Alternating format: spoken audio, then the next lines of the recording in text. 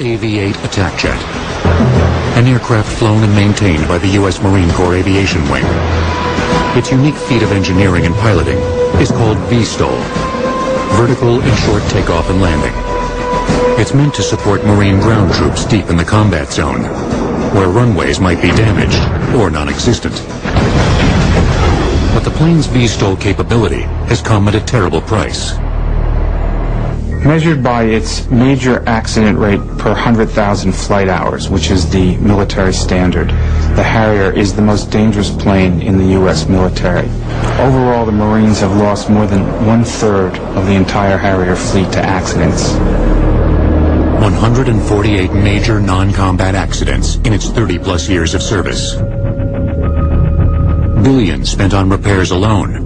Worst of all, 45 Marines, including some of the Corps' finest aviators, killed during peacetime. In Marine Corps aviation, I don't know of another aircraft that took the toll of time, money, and lives to perfect its operation. Unlike most engineering disasters, the Harrier's failures did not occur in a single catastrophic event, but rather over the fleet's long lifetime. And while the Marine Corps has stuck by the Harrier for over 30 years, the need for an airplane like it can be traced as far back as 1942 and the fierce jungle combat on Guadalcanal, where the Marines felt that the Navy left them to battle the Japanese and malaria and lost 1,000 men in that combat.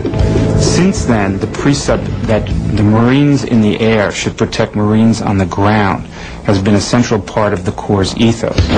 The Marines continued to fight some of the fiercest battles in U.S. history. And they continued their search for an attack plane that could provide close air support in the worst of conditions. Flown by Marines and for Marines. In the 1960s, they thought they'd finally found it in an experimental British aircraft called the P-1127, soon to be renamed the Harrier, after a bird of prey.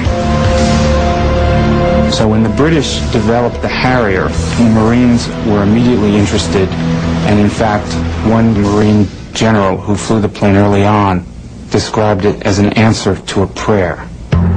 In 1970, the Marines placed a large order for the jets with the British manufacturer, Hawker Siddeley.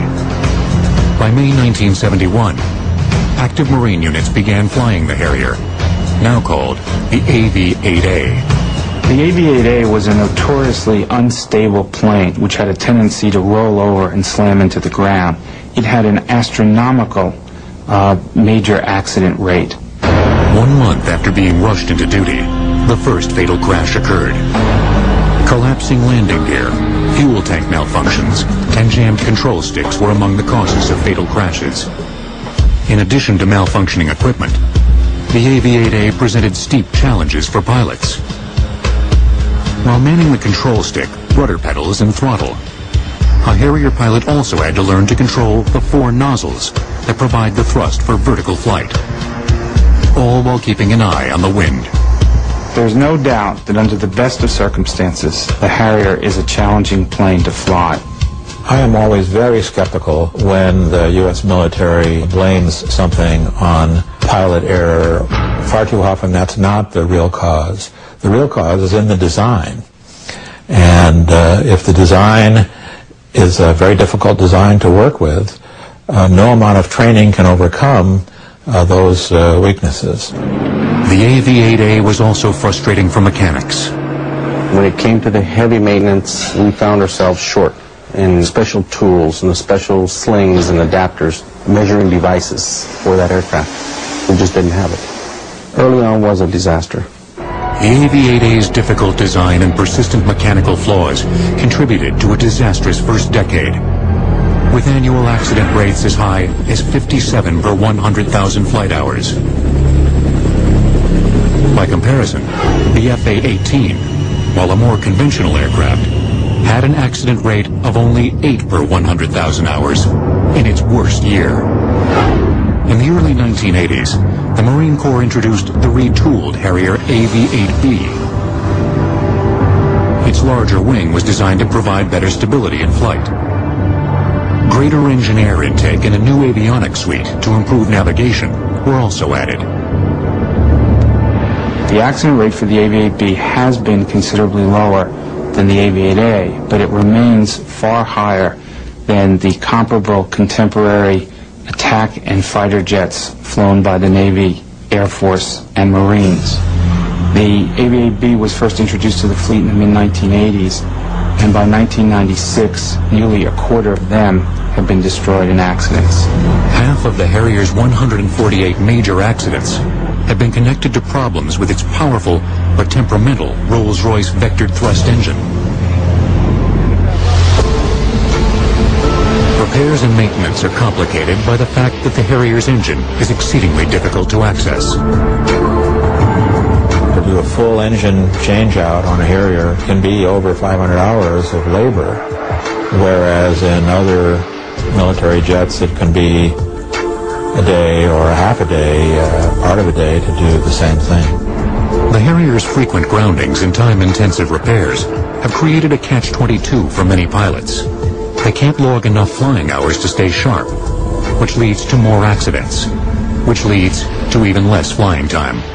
In 1997, they brought back a former training squadron commander, and he found that some of these pilots, inexperienced pilots, were getting only 4 or 5 hours a month, which he said was not enough to fly a Cessna, never mind a Harrier. Renewed scrutiny has focused on the Harrier's record in combat. In the 1991 Gulf War, the Harrier flew over 3,300 missions, but also sustained the highest casualty rate of major U.S. combat jets. 5 of the 7 AV-8Bs that took enemy fire were destroyed. The Harrier's attrition rate was 3 times that of the A-10 attack jet, and 7 times that of the F-16. Again, what made the Harrier special also made it vulnerable. Infrared-seeking missiles will see the big engine from the Harrier. It is very hot, and so surface-to-air missiles with infrared seekers on them will go right for that engine. During Operation Iraqi Freedom, the Harrier, now outfitted with laser-guided weapons that allowed it to attack from higher altitudes, performed admirably. None were shot down, but a nagging question remained. Was the Harrier necessary? What we saw in Afghanistan and in the war in Iraq was airstrikes conducted from great distances with precision-guided bombs and missiles. So I think a lot of the use that the Harrier got in Afghanistan and Iraq was sort of giving it a fair chance to show what it could do, but you'd be hard-pressed to show that we couldn't have done the same things other ways. While Congress, prompted in part by a series of articles in the Los Angeles Times, investigates the Harrier's latest spike in crashes, the future of marine aviation is focused on the plane that will one day replace the Harrier, the Joint Strike Fighter. The Marines' model of the JSF, although it won't have the Harrier's distinctive V-STOL ability, will have short takeoff and vertical landing capability. And it will be outfitted with advanced flight control software to take some of the burden from pilots. An airplane that matches the Marines' mission to fight anywhere, anytime, and get out alive. The Marines hope the JSF will surpass the performance of the Harrier, without the same toll in money, material, and most importantly, lives.